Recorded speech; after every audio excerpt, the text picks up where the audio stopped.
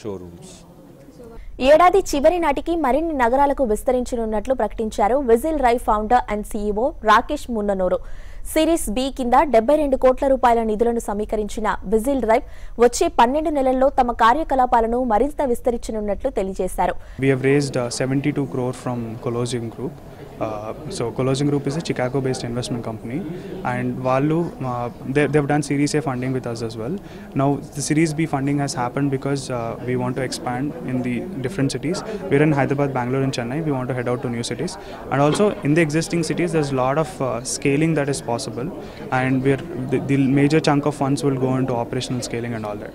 So that's the reason we had this event today, to share the good news.